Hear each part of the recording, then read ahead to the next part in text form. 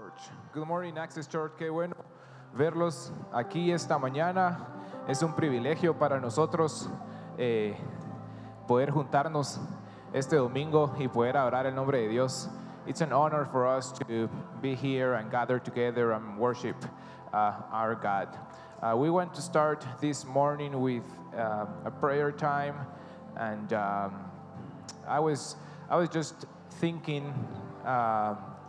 Before we pray, I was just thinking about God's love. And so I'm a father of a 2.5-year-old, and just thinking how much I love her, and it's unbelievable. You don't, like, I don't feel this kind of love to anyone else but my daughter and my wife. And then thinking how much our Father in heaven loves us, it blows my mind, even though, you know, my daughter does something that I don't like, but the love doesn't go away. Same way the Father loves us, even though we mess up at times. But if we come to Him and repent, He's ready to forgive our sins. All right, so if you guys can join me in prayer, we're going to start this morning. Father God, we are here together to worship You. We are here with willing hearts, God, and I was just thinking how much You love us, God, and I cannot understand that kind of love of You sending Your only and begotten Son to die for me and for everyone else. God, I just so appreciate You and so love You and who You are and what You do for us and what You have done. God, I pray that You will open hearts tonight, that You will soften hearts today, and open ears to hear Your word and have willing hearts to worship Your name, God, knowing that You are the only way, knowing that You are the only one that deserves worship, God. Nothing else but You. God, we're ready this morning for You to pour out Your Spirit here, God. Holy Spirit, come down and fill this room with Your presence. Come down and fill this room with Your presence, Holy Spirit. God, we are so thankful and so ready for You to come and work in our lives. Lord, we're so ready and desperate for You. We need You, God. We need You in here. We need You in our lives. Work through us, God. God, let us be a light for those that don't have You, that don't know You. God, let us shine Your light. Let us be a vessel for those that need You, God. Give us the words to speak. Let us be examples of who You are and how Your kingdom works. God, I pray for those that are far from You this morning. God, I pray that You will bring them back to You. God, I pray that You will reach out to them and You will show Yourself to them, God, and bring them back to You, Jesus. Let them experience what we experience, God. Open their eyes, God, to see who You are, and that there is nothing else where they can find satisfaction, God, but in You. True joy, true peace, God, is in You. God, reveal that to those that are far from You, Jesus, and bring them back to You, or bring them to You, God. Okay, God, we're ready to worship You this morning, and we love You. Calm down. We're ready for to worship you and for your presence to fill this room. Amen. Amen. Hallelujah. Good morning, everybody. Welcome. Will everybody just stand up? We're going to worship Jesus. Amen.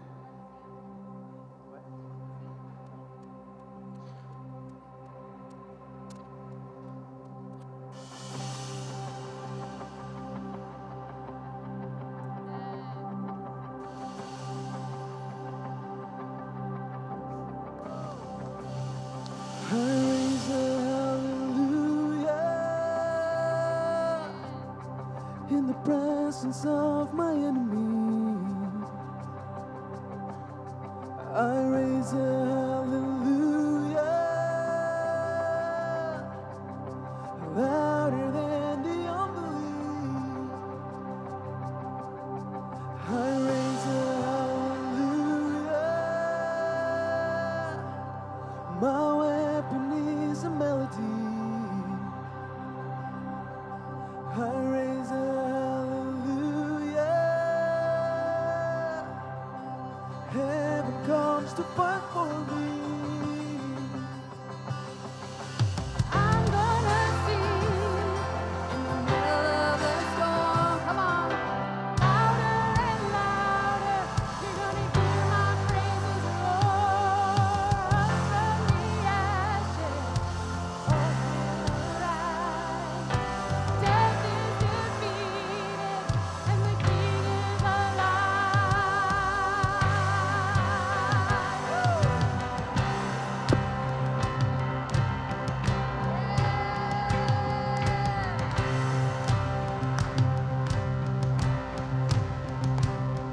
I raise a hallelujah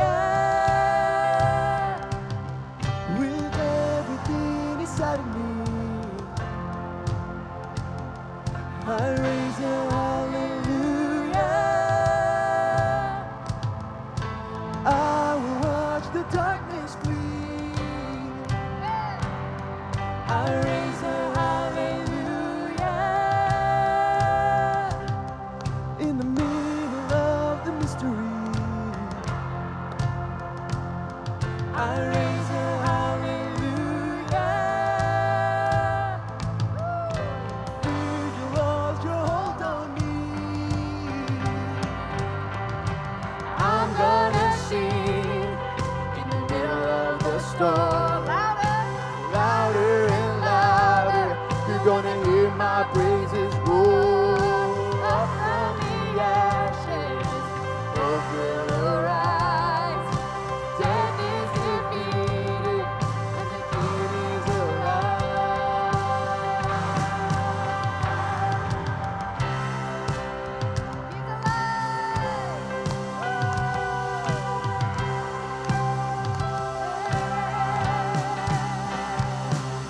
Sing a little louder, sing a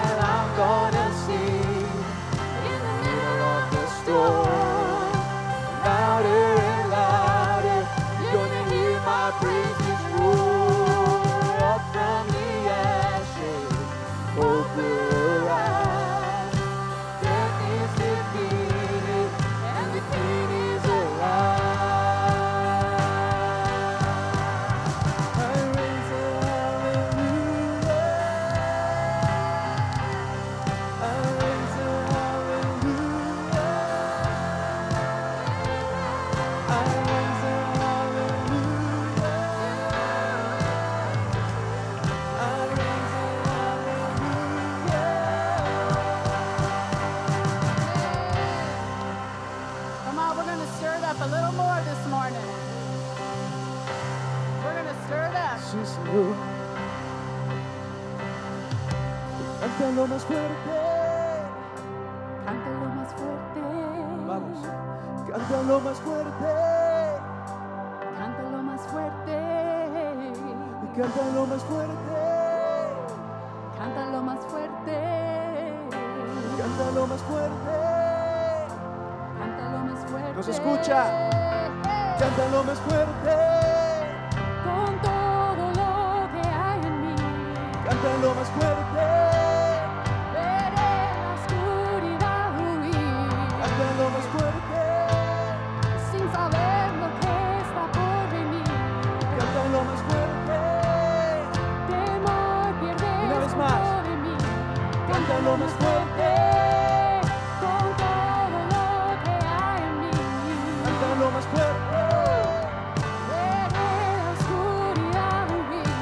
Cántalo más fuerte. Sin saber lo que está por venir. Cántalo más fuerte. Temor pierdes control de mí. Voy a cantar aún en la tempestad. Fuerte, más fuerte. Mi alabanza subirá de la ceniza, la Resurgirá. Fuerte, vencida. Y el Rey vivo está. voy a cantar aún en la tempestad. Fuerte, más fuerte. Mi alabanza rugirá de la ceniza, Resurgirá. fuerte has vencido, el Rey vivo está. Aleluya. Está vivo, amen. He is alive, amen. He is alive. El Rey está vivo hoy. Por eso estamos aquí. Por eso estamos vivos nosotros. Físicamente sí, pero espiritualmente solamente es por Él. Solamente es por su sacrificio. May we never forget that every day, the air in our lungs, the strength in our bodies, the destiny that is in us, it comes from His blood and His sacrifice and His resurrection from the dead.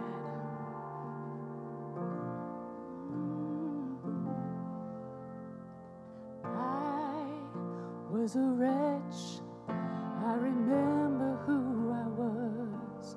I was lost, I was blind, I was running out of time. Sin separated, the breach was far too wide. But from the far side of the chasm, you held me in your sight.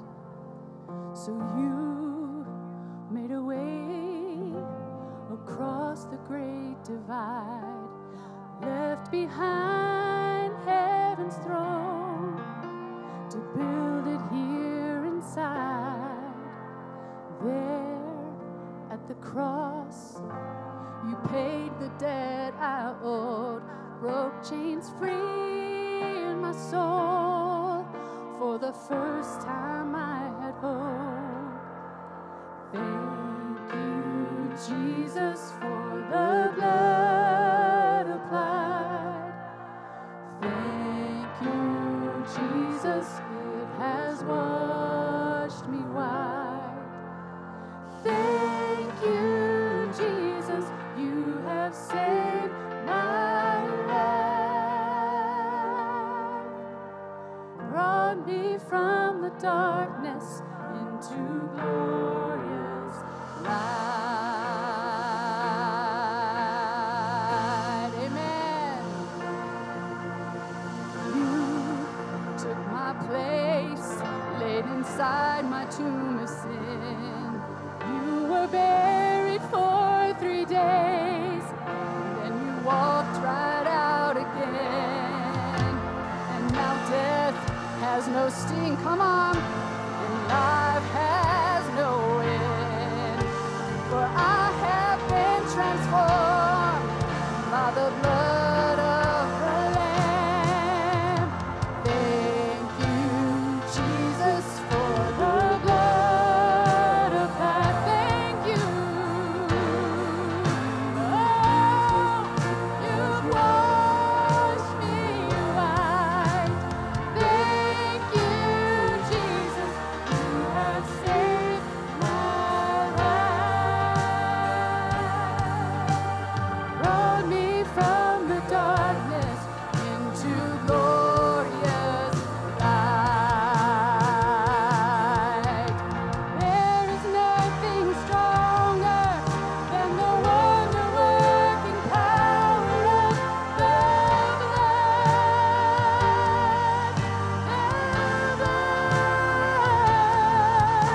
You call the sons and daughters. We've been ransomed by our Father through His blood.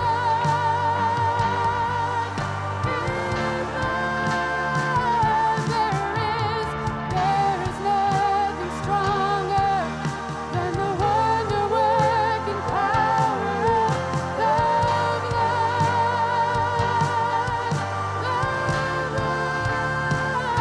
We've been called home. You call us sons and daughters. Father, ransomed by our Father through the blood.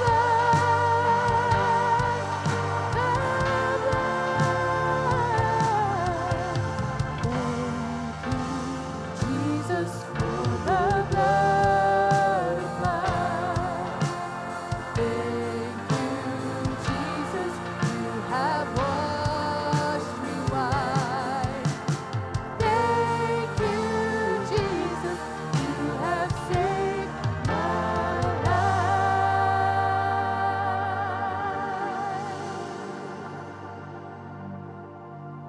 Brought me from the darkness into glorious light. Glorious, glory to His name.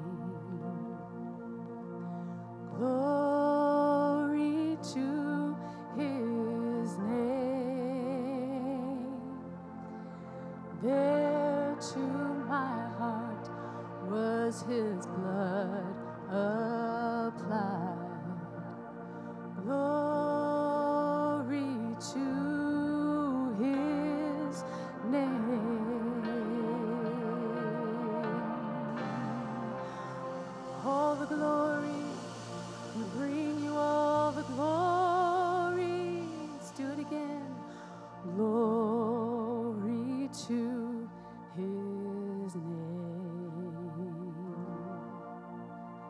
Glory to His name. There to my heart was the blood applied. Glory to His name. Oh, yes. Thank you, Jesus. Oh, Lord.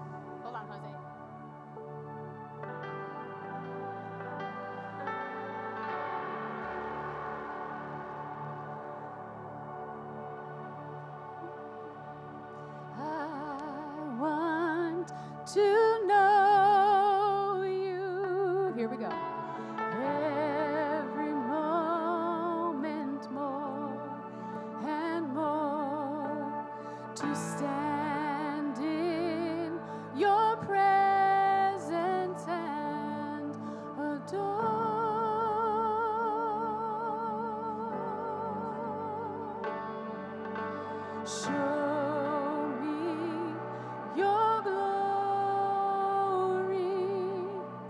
Our hearts desire more of you.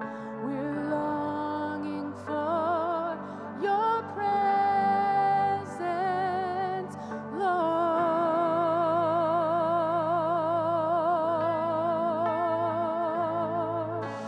To the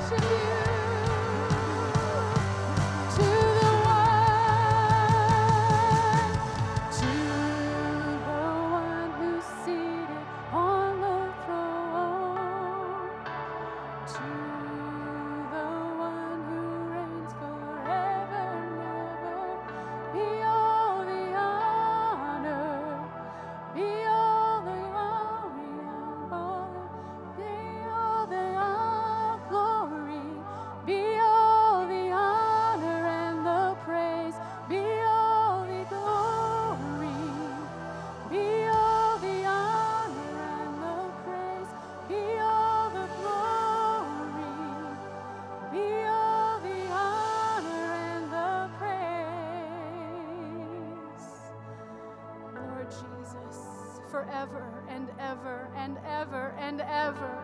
We will sing to you. We will sing to you. We will lift up the name of the King of Kings and the Lord of Lords.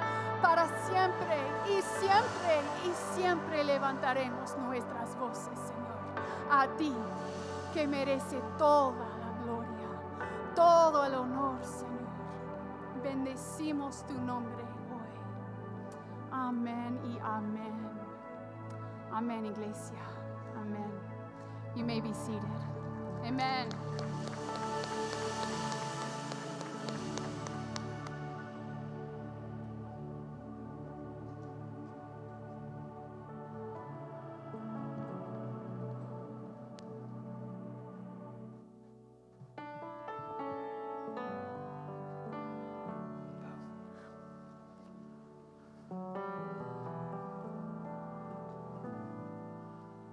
Thanks, sir.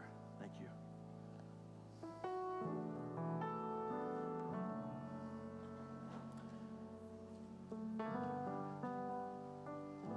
All right. I'm Fontaine. Good morning. Good to see you here today on this first Sunday in March. I get to talk to you about offering for a moment, and before I do, I just want to give you a welcome. Maybe you're here and you need some translation today. We have that for you in the back today. The table here in the back, we have translation equipment for you, and also this Discord app that you can use. And we're grateful that you're here today. I had an opportunity to process a little bit this week about who we are and what we are, and for me, it's always special we come together, guys, because a lot of churches that I know of, because we speak at least 2 languages, they would separate us, and we don't do that. And I'm grateful for that. For me, it makes a beautiful community. It means that of at least 2 languages, we are having some give and some take. And I hope that you're grateful for some give and some take today. I am. Because I love my brothers and sisters, my Guatemalan, my North American, my Korean, wherever you're from today. Welcome to Access Church. We're glad you're here today. We welcome you to the tension where we give and take a little bit. And so you're in a good place. All right, we have 4 ways to give. And while they pass a basket among you, which is number 4, I'm going to talk about a couple more things. And so they'll pass among you. One thing we have today is noticing we have more and more 12-year-olds, sometimes 13, that they need a little help transitioning from kids' church to the big room here. And I might be a little too boring. And so we have a solution. Allison, where are you? Allison's in the back here, and she has for you guys, if you're 12, 13, or you feel like you're 12 or 13, please see Allison, and she's going to help you, and she's going to reward you. She has an age-appropriate guide that goes along with the very scriptures that I'm sharing today, and so it's going to keep you in the room and keep you up to pace. Welcome to Access, guys. If you're here and you have not been to Welcome to Access, that's coming up on the 24th. Today's the 3rd, so it's 3 weeks from today. If you could mark your calendar and let us know, because we would love to give you a meal. We share a meal together, and we talk briefly, and you leave there getting to know more about Access, and you also meet some wonderful people that will help you, because it's so nice when you come in the room that you see someone that you know, and you're able to engage with someone and share about the week, and that is one of the beautiful things about Access. I hope that you'll join us on the 24th. You'll do that through the little QR code. We got a QR code? That QR code. It's probably in the back of your seat or your neighbor's seat. And this is how you get next steps with everything at Access. In fact, today, as I preach in just a moment, we have a brand new guide for you by Pete Scazzaro on Sabbath. And it's a great resource tool for you and your family. All you got to do is go to the QR code, and you're going to get a PDF, and you can share it with friends and family via email or WhatsApp. And so that's available for you. That's a tool that we have for you today. It's also the next step to everything at Access Church. Guys, baptism, April 7th. If you would like to be baptized, we would like to give you that opportunity. I'd like to do it right here in the room. We got a tank just outside the door. I heat the tank, and we baptize you so everybody can see. And so that's coming up April 7th. Again, use the QR code and let us know, and we will plan. And we always have extra towels. And so if you're here and you just moved by the Spirit, anybody ever been moved by the Spirit? I have. And you feel like, you know what, today's my day. I got to be baptized today. We can do that. In fact, we have one person, one young man, Josue, baptized last night as Access Nights gathered here. And I got some beautiful pictures of that about 10 o'clock last night. Those guys, Access Nights, they go late and they come early. They're here this morning. But beautiful baptism last night. Lastly, if you are, by any chance, you're here today and you're disconnected, meaning you feel like you're here and nobody knows who you are, I won't have you raise your hand. But could you possibly, Izzy, give me the phone number for the church, that 3379? There it is. See, if you're here today, maybe you've been to Welcome to Access, and you still feel, you know what, I don't know anybody yet. And Paul and I want to connect with you. And so I'm not going to call you out, but if you'll simply message on this number and just put disconnected or help me or anything. And we want to help you take a next step. So please don't be disconnected today. Please take that next step and use that number. All right. Access kids, you want to go? Okay.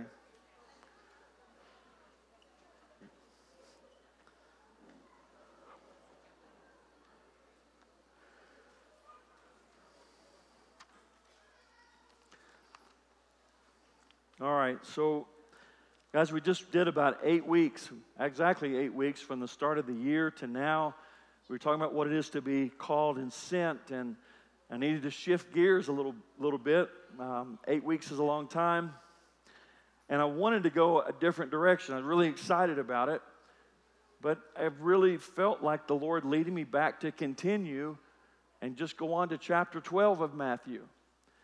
And I fought that off till about Wednesday, and I have to make a decision. I thought, okay, Lord, I'm feeling like you're wanting us to go on to chapter 12, and for that reason, that's what we'll do today.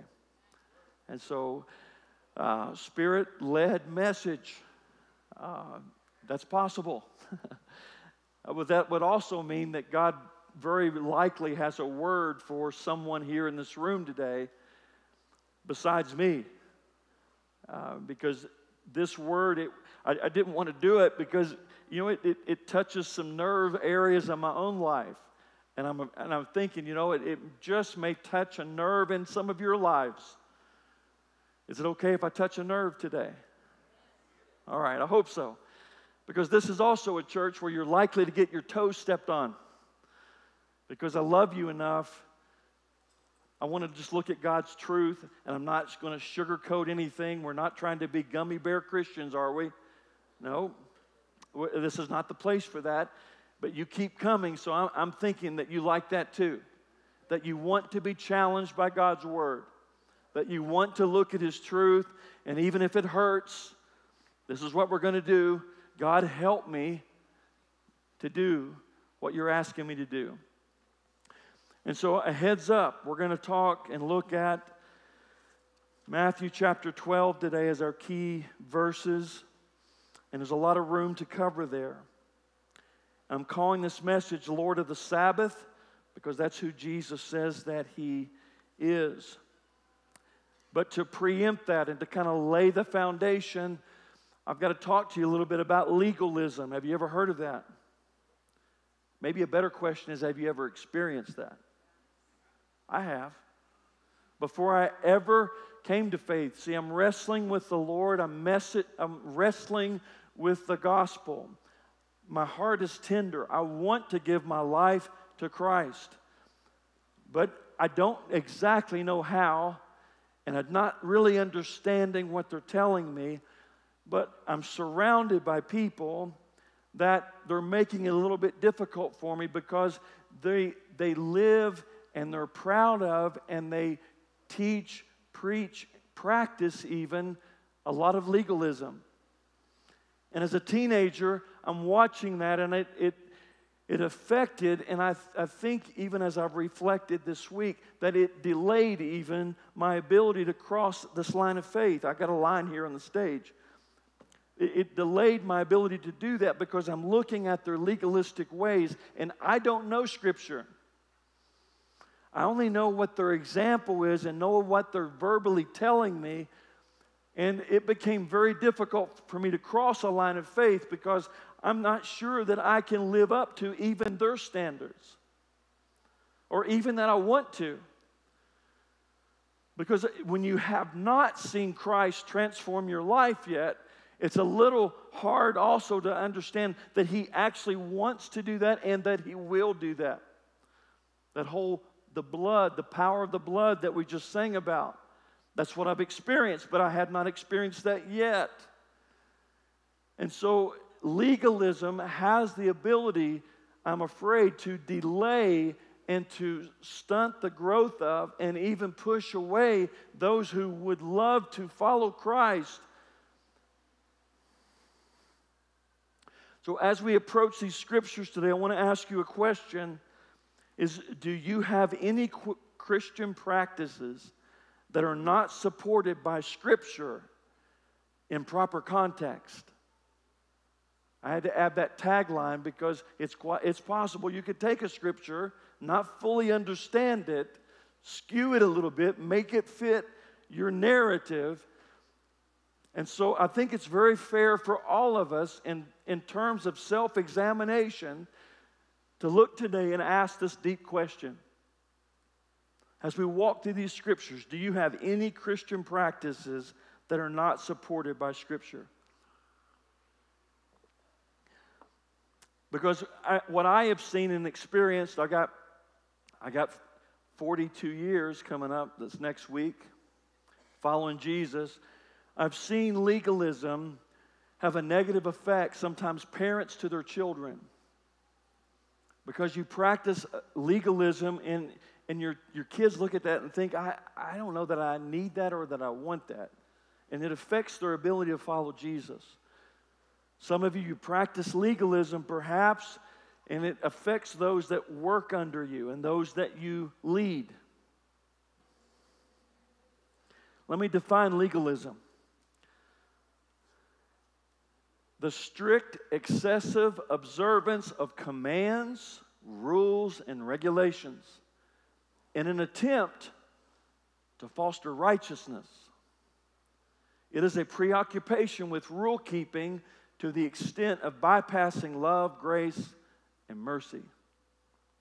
Let me leave that up for a moment.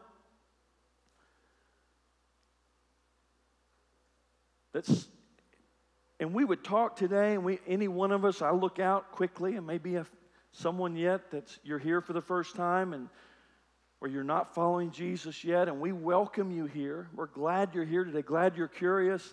But for those who have said yes to Jesus, you would say, I believe, that your righteousness is in Christ. But the message perhaps that you send sometimes to others is that you've got to do more. That is Jesus plus some other rules and regulations. I have friends, some that have sat in this very room. They came to Christ. They followed Christ. They repented of their sins. But their progression in the Christian faith had them look back and identify with a lot of rules, commands, regulations. The Pharisees had a lot of them. 600, some 613, some 632, some say, but they had a lot. in addition to the 10 Commandments, but a lot of extra rules and regulations. And dear people that I know follow Christ, but then get so caught up in historical Old Testament history and bring that into life now and put themselves into a sense of bondage through rules, regulations, and commands, attempting to foster righteousness. Maybe you know some. I do. And guys, I love history.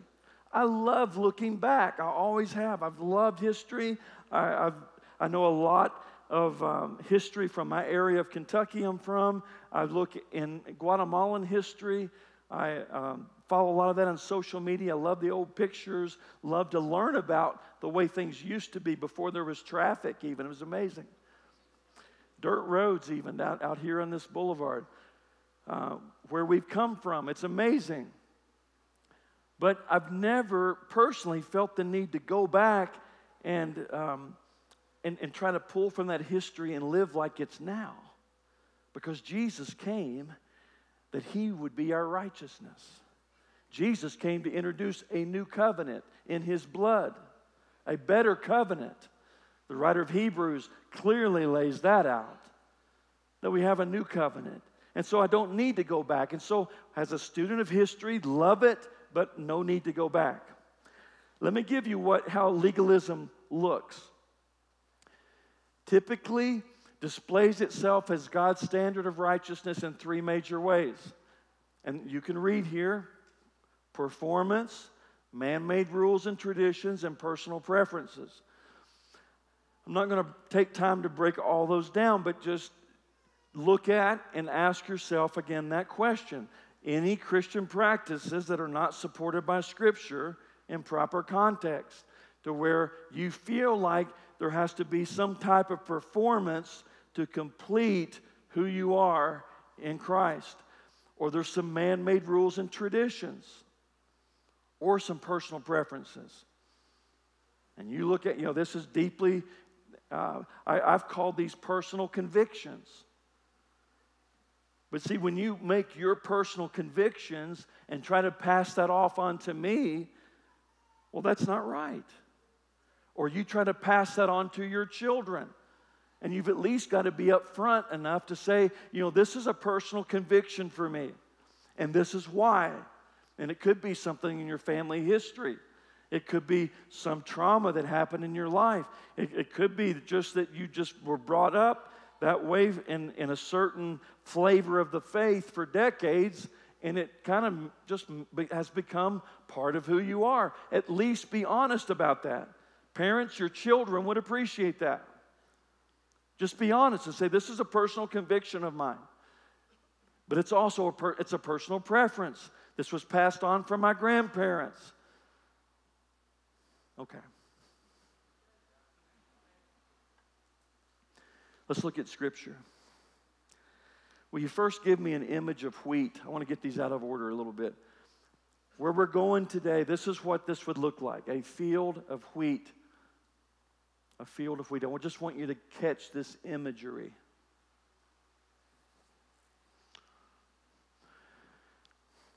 I meant to tell you something about wheat a minute ago during offering time, but these wheat fields, they left the corners. They didn't harvest everything. They left the corners open, and so passersby could come by, grab those heads that you see, and they could chew a little bit. I mean, it's not like it's a gourmet meal. It's not tacos, but it is some nourishment, and they can keep going. But the principles that God had laid out for them, those principles were that you were not to consume everything for yourself. And I meant to say that during offering a moment ago. Because how that I get to where I'm at in terms of practicing generosity is that these kind of principles. God never intended for you or I to consume everything that's in your hands. You're a manager of what He gives you. And so they left the corners of these fields free so that a passerby, whether they were Jew or not, could come by and take a hold of those, and they would have some nourishment. They would not be hungry. And it would display to everyone, this is the God that we serve. He's a generous God. He has more than enough. And see, for me, I had to learn that as a new believer, because historically before me is that everyone took everything they had, and that was theirs, and they managed it as so, and they used up 100%, and sometimes more than 100%. They had nothing extra. There was no margin in their life.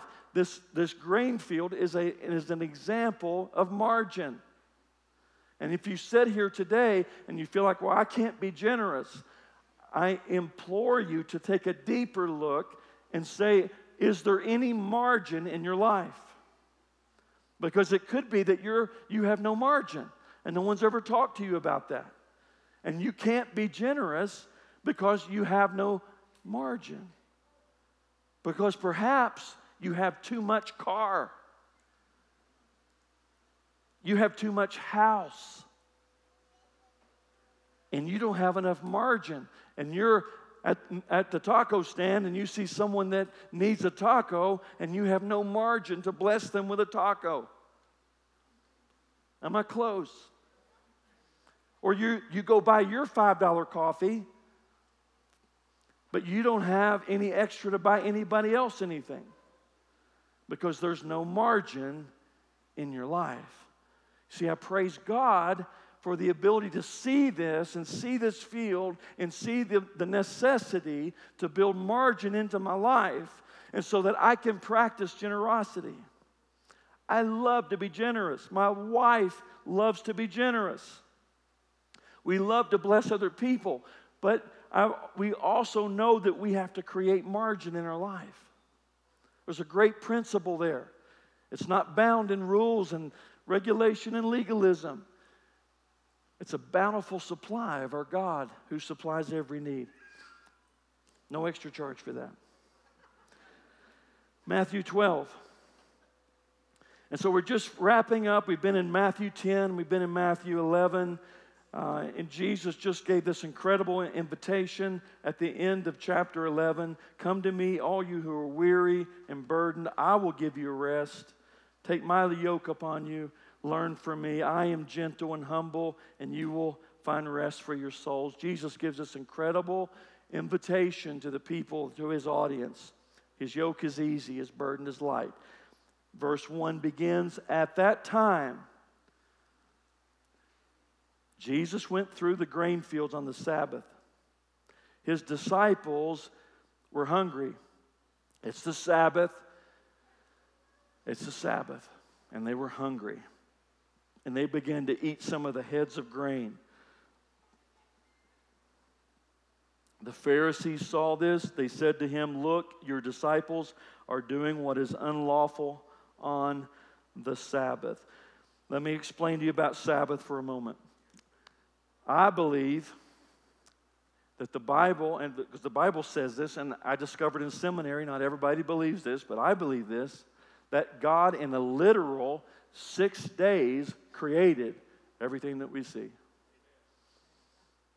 I argued that. I'm not ashamed of that. Scripture tells me that. That's what I'm going to go with. And at the end of those 6 days, on the seventh day, God rested. Not because he was tired, but he rested to set an example and set up a principle for us that the seventh day would be blessed and be made holy. It made number 4 in the top 10 commandments. Remember the Sabbath day and keep it holy. Historically, it began at sundown Friday night and ended sundown Saturday night. 24-hour period. And during this time, you would read, you would study, discuss the scriptures, attend the synagogue, spend time with family, friends, and guests at Shabbat meals, rest and worship. On March 7th, 321 AD, Roman Emperor Constantine issued a civil decree making Sunday a day of rest from labor. And here we sit today. That's how we get here. The synagogue had 4 functions. This was part of their Sabbath. It was to bring Jews together for corporate worship, reading and exaltation of scriptures, corporate prayer time, and a place to teach the kids. And then Christianity emerges, and out of that tradition, that's how we gather here today. And we sing, and we pray, and we consider the scriptures, and we have a space for our kids. That's how we get here. And Jesus is traveling on the Sabbath with his disciples. They go through and they begin to pick some of that grain that you just saw in that photo. And apparently the Pharisees are out in this field too, wondering, can we catch Jesus doing something wrong? That's their entire purpose. What can we catch here? And they said to him, look, my Bible has an exclamation mark. Look, your disciples are doing what is unlawful on the Sabbath. And Jesus, in verse 3, he answered. He says, haven't you read? He's pointing them back to the Word, pointing them back to the Scriptures. See, this is what I could not do as a teenage young man. I didn't know the Word. I didn't know Scriptures. And so someone said something, I don't know, it doesn't seem right to me. I don't like the rule, but I'm going to do it because I don't know any better. That's why some of us do the things that we do, because we don't know any better, because we are lacking as students of the Word. The more that we know the Word, the more we'll be able to say, just like Jesus did, haven't you read? And correct one another. Haven't you read what David did when he and his companions were hungry? He entered the house of God, and he and his companions ate the consecrated bread, which was not lawful for them to do, but only for the priest. What's he talking about here? I'm sorry, I got these out of order. But Deuteronomy 23.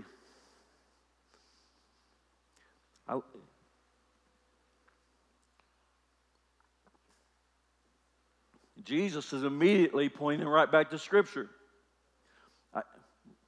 Wrong Scripture, but let's go with it because I called for it. If you enter your neighbor's grain field, you may pick kernels with your hands, but you must not put a sickle to the standing grain. In Kentucky, we had a sickle. It was a little blade, almost like a machete, but curved. Don't do that. Can't do that. But you can enter your neighbor's grain field and you can pick some kernels with your hand, which is what they were doing. And Jesus is pointing out what David did. And David does this in 1 Samuel 21:6. Izzy's got it. I know she does. So the priest gave him the consecrated bread. Now, if you read this entire chapter, you'll see this priest was nervous. David shows up. He's nervous, doesn't know what to do, but he's got the consecrated bread. And since there was no bread there except the bread of the presence that had been removed from before the Lord and replaced by hot bread on the day it was taken away. So the priest made the decision. David's hungry, and so I'm going to make a decision in the moment. I'm going to give him bread. That's what the priest did. And so Jesus again, pointing them back. Have you not heard? Do you not remember? And this is what this bread looked like. I think this is another teachable moment. The showbread. We have that image. There's 12 pieces of this. One for each tribe of Israel. And setting on a table like this. David comes in. This is all you got? I need some bread. I'm hungry. I'm on the run. And so that's the bread that Jesus is referring to as he's combating the Pharisees in this moment. And if you read all of this, 1 Samuel 21, you see Jesus also, or not Jesus, David walks out with the sword that he took off Goliath's head with is also stored here, and he takes that with him. Extra. A little extra. So that's what the showbread table looks like. So let me back up because I skipped this, and these guys worked hard on these slides. But Izzy, give me the slide, the purpose of Sabbath, because I just recapped that and skipped over it. The the purpose of Sabbath. Here's what it was, and that's why I was laying out for you a few minutes ago, for people to rest and take delight in Almighty God. You rest. You work, you rest, you repeat, and you spend this time delighting in God. You're showing to everyone that you're trusting Him. You're establishing a rhythm of life, and it's work, rest, repeat. We do it again. We work 6 days, we rest on the seventh, we repeat. We're distinctive among nations because Israel would shut down for a day. See, there were other nations that did idol worship. They even did sacrifices, but Israel was different because they would shut things down for a day. It sent a message. We trust God. We trust Him. He is worthy. And I think I've got one more slide. The Pharisees added to the commandment of Sabbath an entire book of rules and laws. Actually, 39 that I came up with studying this. That in addition to the fourth commandment, they had 39 extra rules and laws that God never gave the people. And in the previous chapters we've been in, here's what Jesus said. The people are weary, they're burdened, and heavy laden. They're harassed, they're helpless like sheep without a shepherd. They're spiritually neglected. That's what Jesus wanted the disciples to see. That's what Jesus sees as He sees the people. And He sees what has happened. They're heavy laden. They can't work out. They can't even enjoy the Sabbath because of what the Pharisees have done to it. There's no love behind it, is the thing. When David comes and asks the priest, can I have this bread? And he says, yes, take it because you're hungry. See, there's a principle of love there. There's the motivation for response. You respond to the hungry with love, and I don't want you to go hungry, so yes, eat. And that's what Jesus is pointing out. But let me tell you something about life and about ministry. There are people who are in ministry and doing ministry who do not love people. Do we have that? If not, I'm going to share it later.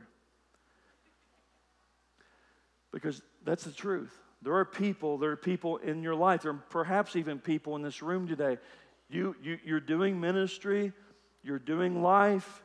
You have people under you. You have a family to lead. Or maybe you're just in your singleness and you're miserable. But you've lost love. You're not operating from love. Everything frustrates you. Everything feels like a burden. Everything makes you weary. Everything makes you heavy laden. You've been harassed and helpless. You've been spiritually neglected. And because of that, you're operating, and maybe you have a position even, but do you really love people?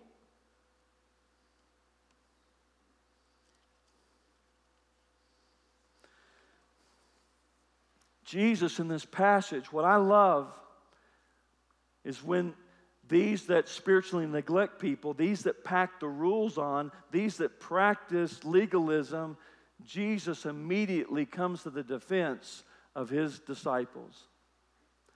And there are times in my life and there are times in your life that you need to also come to the defense of those that you're leading.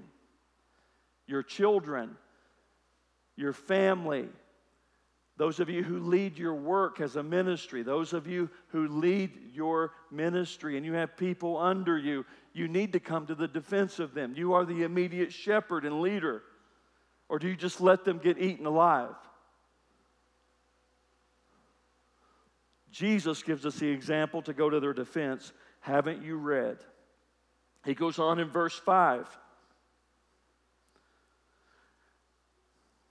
And we just shared this. Or haven't you read in the law on the Sabbath, the priest in the temple desecrate the day, excuse me, and yet are innocent? Meaning those priests, they do a lot of work on the Sabbath. They're preparing sacrifices. They're preparing everything for worship.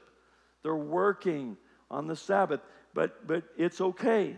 And Jesus is reminding them. It's a work that needs to be done. He goes on. Verse 6, I tell you that one greater than the temple was here. blowing their minds. Jesus is blowing up legalism right now. One greater than the temple is here, meaning God in the flesh, Jesus, the Son of God, the Messiah, standing in this grain field on this day. If you had known what these words mean, I desire mercy, not sacrifice. He's referencing Hosea 6:6. We have that, I think. Mercy, not sacrifice. Mercy, not sacrifice. Acknowledgement of God rather than burnt offerings. Again, a motivation of love, of mercy, not sacrifice, not all the things that you perform and do, not all the man-made rules and regulations, not your personal preferences, but it's mercy. If you had understood what these words mean, you would not have condemned the innocent. The innocent in this passage is his disciples. He's defending them. He's defending them. I am not going to let you run over these guys. They are hungry, and we are on our way for a purpose, and they are operating within the guidelines. And he reminds them, for the Son of Man is Lord of the Sabbath. He's Lord of the Sabbath. He's here. The King is here. It's okay to feed those who are hungry. It's lawful on the Sabbath. Jesus is in effect saying he is the Sabbath. Practice work and rest and come unto me, all those who are weary and heavy laden with religion, and I, Jesus, will give you rest. Free from rules and regulations and unnecessary burdens. Freedom in Christ. Look at Colossians chapter 2 with me for a moment. I only have, I think, one verse for you. But freedom from human rules. The Apostle Paul.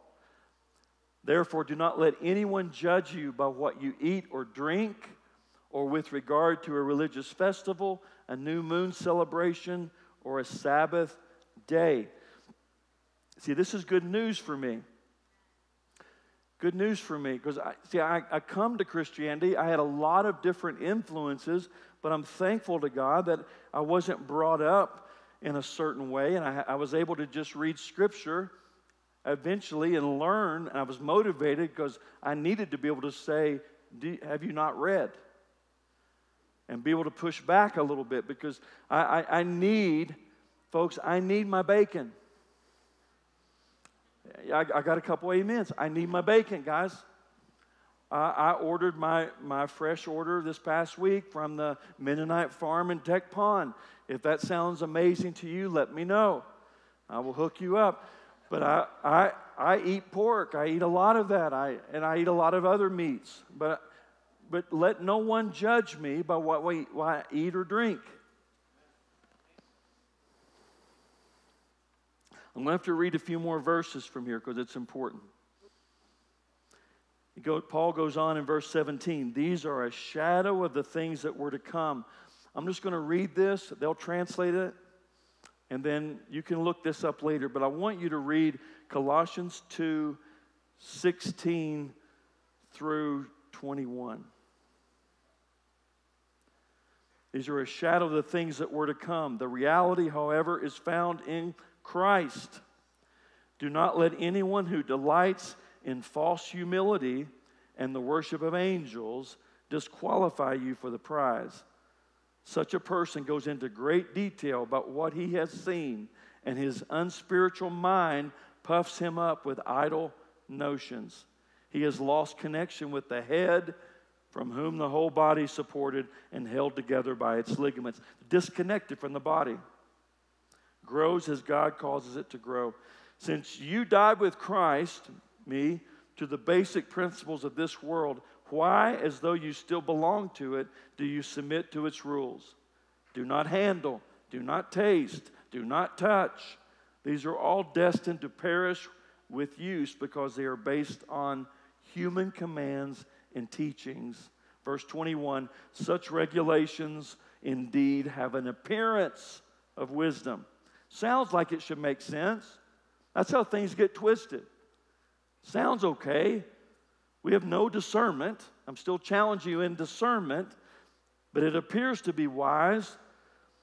But it is, Paul says, self-imposed worship, false humility, harsh treatment of the body, lacking value, and restraining sensual indulgence. Look that up, please. Colossians 2, beginning in verse 16. Thank you for the new tea. Is it okay if we press on? All right, let's keep going. Verse 9 of Matthew 12.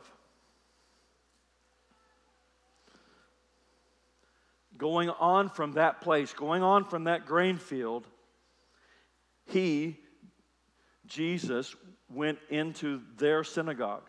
These very Pharisees that had challenged him in the grain field, Jesus is on his way to the synagogue on the Sabbath. He's going into their very synagogue. And in that place, there's a man with a shriveled hand was there. The Pharisees, looking for a reason to accuse Jesus, they ask him, is it lawful to heal on the Sabbath? And to get full context, look at Mark chapter 3. I won't read all that. But in Mark 3, Mark records the same situation.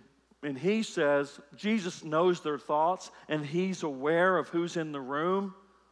He knows what they're thinking, Scripture says. And he tells the man, Jesus knows the man is here with a shriveled hand. And Jesus tells him two things, gives him two commands. First says, stand up. And then he asks a question in front of everybody. Is it lawful on the Sabbath to do good or do evil, to save life or to kill? And they remain silent, Mark says. And he looked around at them in anger and deeply distressed at their stubborn hearts. That was Mark's version. This is what Jesus is thinking. He's angered. He's sad. He cannot get over it. These people have no love to the point that they would take a person who has a disability, who has a handicap, who has a setback, and they would allow him to be called out because they want to prove a point with Jesus. They want to trap Jesus. They could care less that this man is embarrassed perhaps of his handicap or what has been a great source of pain and hurt for him. You look at that shriveled, means it was like without blood. It was useless. It was an extreme handicap. Probably something, he wouldn't just hold it out. He's probably hiding it a little bit under his robe. So he's operating with one hand, meaning he can't do the work of a normal man to support his family. He's embarrassed. He's having to depend on others to help him, maybe his wife, his children, or his neighbors, his friends, but he's embarrassed of what he holds. The Pharisees, they don't care about that. They're more about the legalism. They're about the law. They're about the details. They're about bringing Jesus down. They could care less about people. And that's what I was just challenging you with and reminding you of. There are people even in ministry, and I hope not here today, but it's possible that they actually have lost the ability to love.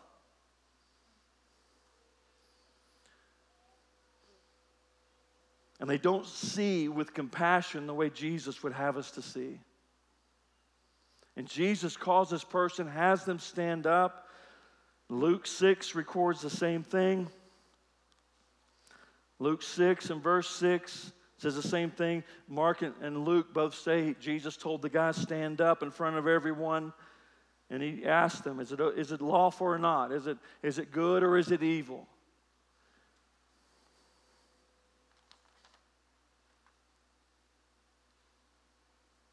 Jesus says this. He says to the man,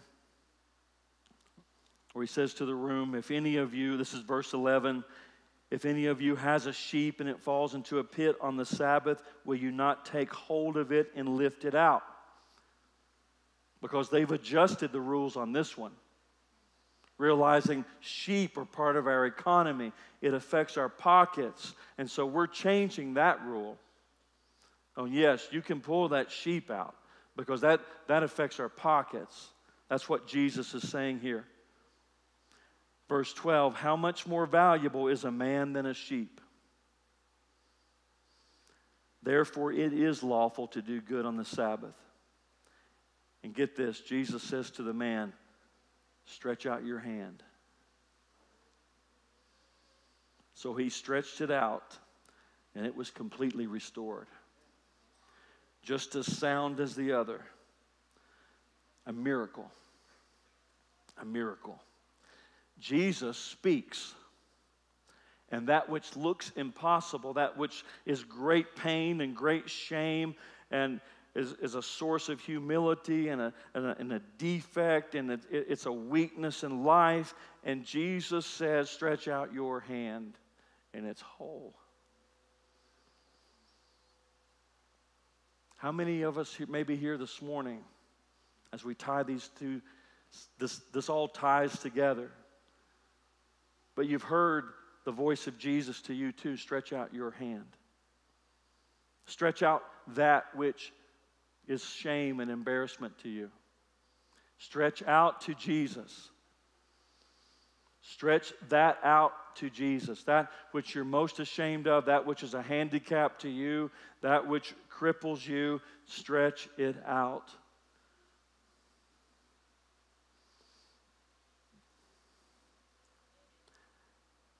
He stretches out to us, stretch out your hand, it's restored. It could be Jesus saying to you, stretch out your hand, be healed. Stretch out your hand, start that ministry. Stretch out your hand, write that book. Stretch out that hand and forgive that person. The Lord of the Sabbath, He speaks. So you stretch toward Jesus with the need that you have. And then stretch toward others for their needs. Sometimes it's not a withered hand, but it's a withered heart. That you've been hurt along the way, and maybe it's been legalism, or maybe it's been something else, but you've been hurt. And that hurt has kept you from really functioning and being all that the Lord would have you to be. And maybe you might hear Him saying to you today, reach out your hand. Reach out your heart. Allow Him to do the miracle that sets you free. It takes faith. It takes faith for the man with the withered hand to first of all stand up. And then it's an act of faith completely. He says, stretch out your hand. And it's the hand that you're embarrassed of. And you stretch it out to Jesus.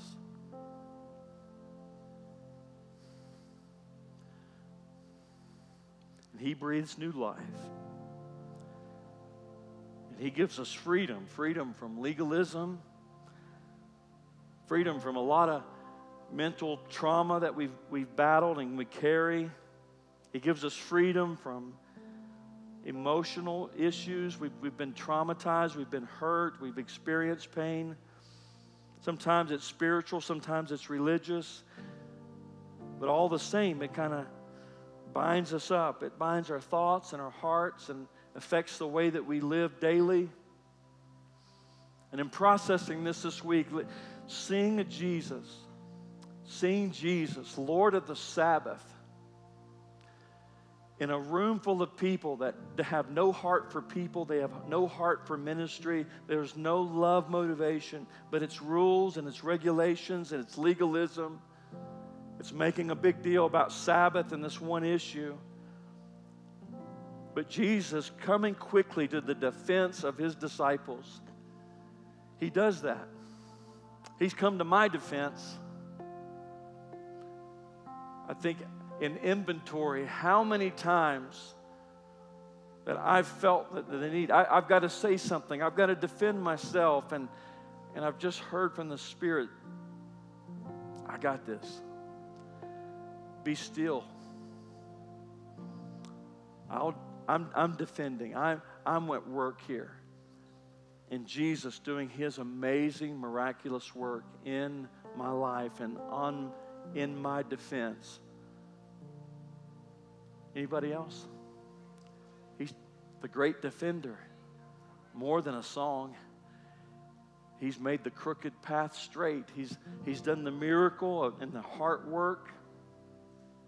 He does that.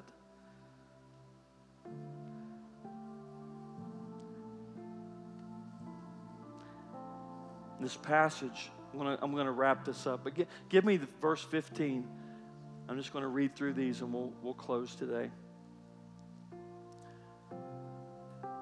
In verse 14 is the Pharisees, after this miracle, the Pharisees went out and plotted how they might kill Jesus. This is the beginning of them plotting. We're not putting up with this. We're not letting anyone. And see, Jesus healed. He just spoke. He didn't even lay hands, didn't touch the person. He spoke it. And they planned to kill him. Aware of this, verse 15, Jesus withdrew from that place. Because sometimes that's the wisest thing to do. You don't have to go toe-to-toe with everybody. The Lord fighting your battles. And Jesus withdrew from that place. And it might be that is what we need to do sometimes. We need to withdraw from this angry crowd. But here's what happened. See, a large crowd followed him, and he healed all who were ill. This is the power of the withered hand. This is the power of your testimony. You see, people around you today, they begin to hear of what God has done in your life. Not just the pastor's life, but he's done in your life. And it gathers a crowd because people start to think, you know what? Jesus did that for someone else. Perhaps he would do that for me. And faith begins to arise. And we get to thinking, wow, maybe the God that we're reading about, the God that we're reading about on paper, and he's the same God that has not changed, and he did that for others. And they follow him. And he heals how many? All who were ill. He warned them not to tell others about him. Let's just keep this low key. No need to put this on the gram. No need for anybody else to know about this. We'll keep it low key. Verse 17, this was to fulfill what was spoken through the prophet Isaiah. This is 700 years before Jesus is born.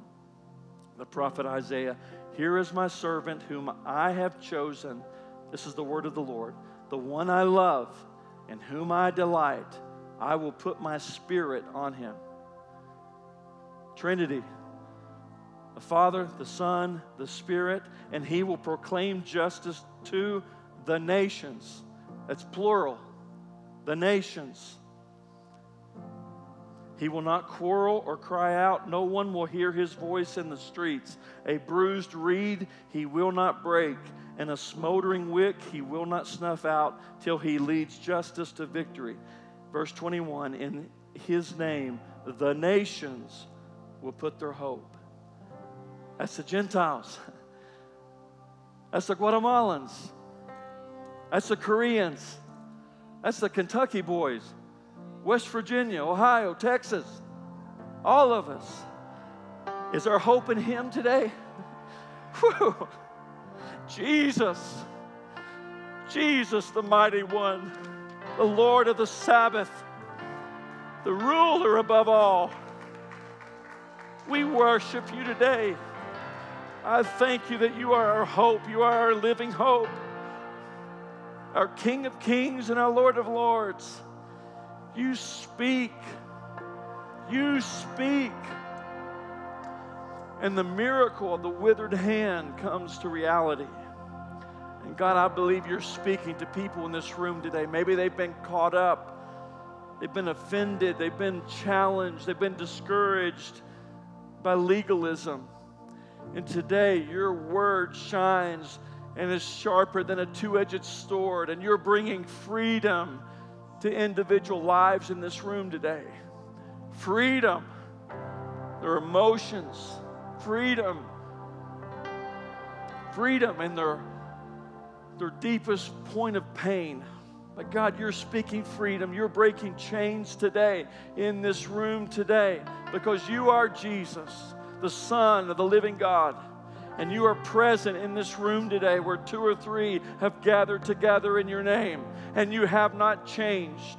And God, I pray today as we assess and as we sing, as we do inventory of who you are and what you're calling. God, you're speaking to lives in this room today. Speaking just as sure as I'm speaking right now. You're saying, stand and reach out your hand and see the God of heaven bring what only He can bring. Church, I want you to rise to your feet. I want you to rise to your feet and stand in this room today. And we're going to sing, and we're going to pray, and we're going to see God deliver and set free and be the source that so many of you need today. Some of you are here today, and it struck a chord with you because you know that you've not been operating in love. It's been a while. Everything frustrates you. Everything discourages you.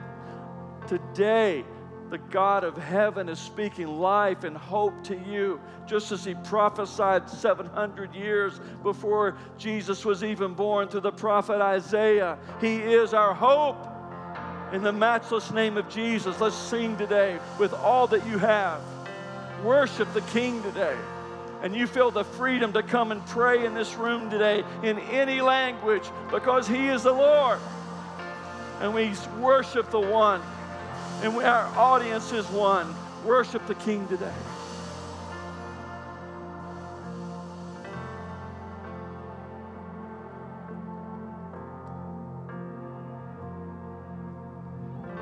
There was a moment when the lights went out, when death had claimed its victory. The King had given up His life for me. The darkest day in history. There on the cross they made for sinners.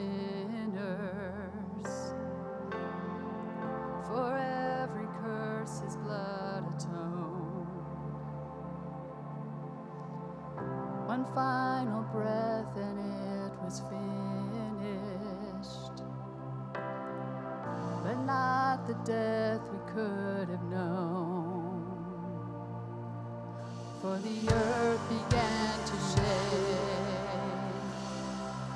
and the veil was torn. The sacrifice was made as the heavens roared.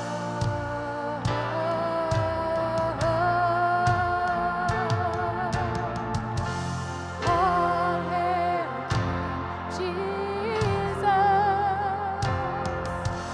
All hail Lord of heaven.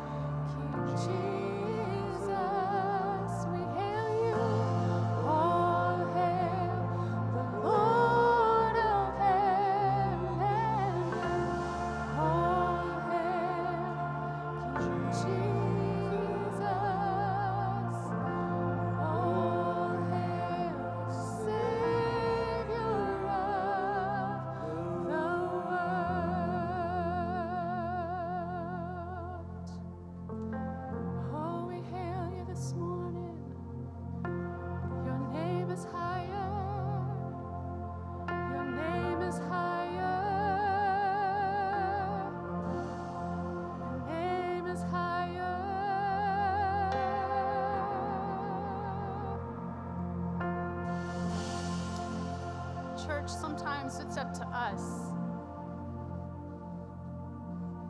No, it's always up to us to pause and to recognize that the Savior of the Lord, He's the Lord and Savior of all of heaven and all of earth, and whatever it is, whatever enemy that's in our presence, whatever voices are telling us that we can't, that we weren't made for what God told us to do, that it's never going to happen, we're never going to see His promise come to pass in our lives.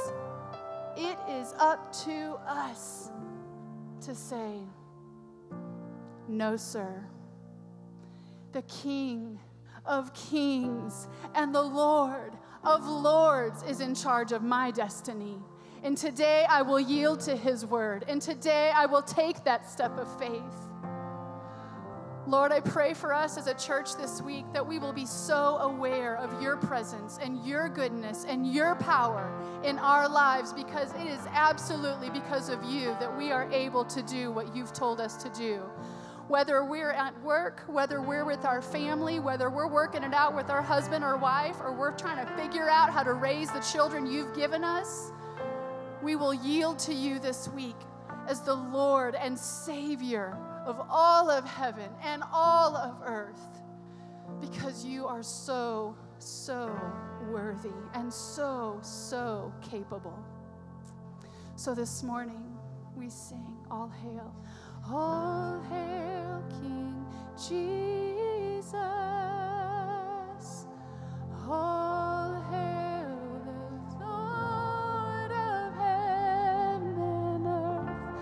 All hail King Jesus. All hail Savior. One more time we will hail, all hail King Jesus. All hail the Lord of heaven and earth. All hail King Jesus. All hail the Savior of the world. We honor You. We thank You, Lord, for Your presence today, tomorrow, and every day in our future. We worship You and we yield to You today. God bless you, church. Have an awesome week in His presence. We love you.